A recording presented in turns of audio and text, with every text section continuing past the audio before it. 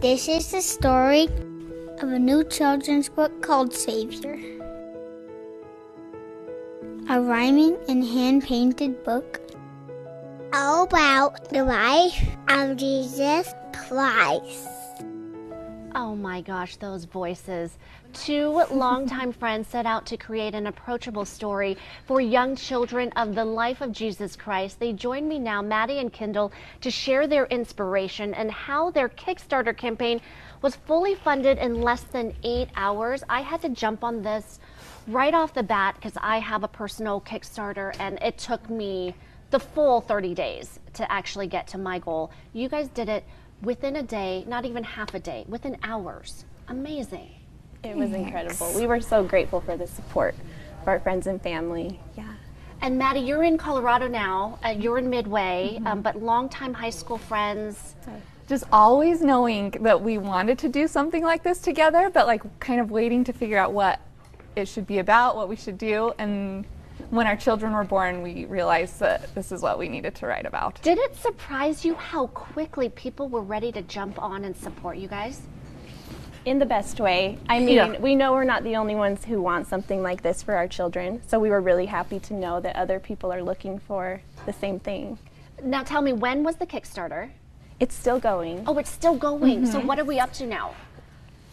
It was moving so good today. Like when we walked in. Oh, it's going to keep going up. It really is. It ends next week, but yeah, we're about over double funded and we're just so appreciative of that. What was your goal? Originally 8,000. Oh my gosh, and within 8 hours, 8,000 plus, and it's still going. Well, what does it say when you know that there is so much support out there for a project like this?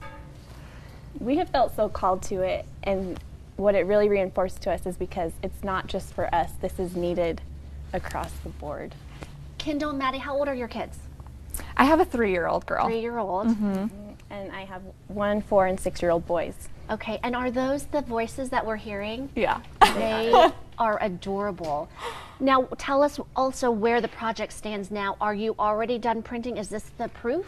So these are the actual, we have 2 versions. Okay. And we created one that you can just like never Oh my gosh, even Kindal, tear. try that again. I know, you can't. And so we had like peanut butter and jelly sandwiches and tried to, and it just gets It's kid-proof, kid Yeah. and parent-proof. And this one is board book style. I mean, you also can't tear this as easily, but we wanted to have a version available for all sorts of situations. I think you need both, right? One in the car and one at home. Tell me what the response has been like within your circle and also the friends that you know who are on board with you guys. I think one of my happiest responses that we love so much is with this painting of children. We tried to incorporate children from every walk of life and ability and There's to show diversity. them next to the Savior. We really wanted them to see themselves next to him. And so that has been something that's been so meaningful, and seeing people respond to that has just given us so much validation, and we're so grateful. So this idea came up in high school, and now that you have kids, oh my gosh, The Little Blue Truck, one of my very all-time favorite books. Did that even commit and invest more in your purpose? Absolutely. We knew we wanted to create together, but until our children were here, we saw how fast they can memorize books, they can respond to art, and we thought there is nothing that teaches them about Jesus Christ in this way, but they're ready for it. They respond to it. We want to make that for them.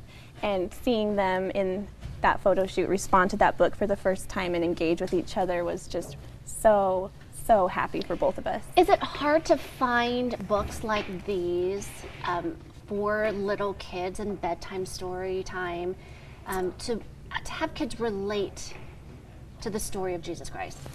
That's one of the reasons that we self-published, was because we talked to several publishers and they told us, you want to tell her? Well, they said, we are interested in this, but the art is not typically what we do for children's books. And honestly, we said that's exactly why we're making it. We don't think they need a cartoon or digital art all the time. It is beautiful. It's all hand it's watercolor realistic, paintings. And it's gorgeous.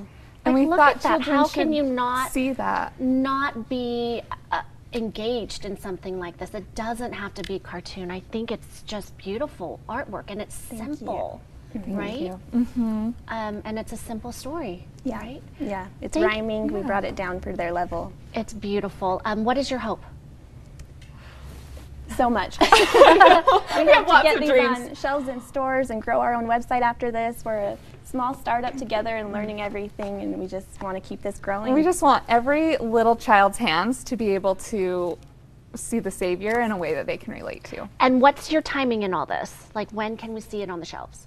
So our Kickstarter ends next week, and we'll be sending those out to people, and then we hope it'll be on shelves over the holiday season this year. Okay, excellent. By the end of the year. Thank you so much, Maddie and Kindal. A great project. Congratulations. Thank you so much. Thank you for having us. Visit their Kickstarter, because who knows, we need more of these. And thanks again Thank for you. coming and Thank sharing. you. Don't go anywhere. We head to the kitchen next for the secret to making the perfect burger. I know it smells perfect. And it probably tastes perfect too. You got to check out what's happening downtown right now. We walk you through this immersive art experience that's a family must-see. And then we think we know simple math, right? But there's an egg riddle going viral that may get the best of us. Try to solve this popular riddle with us at the end of the show.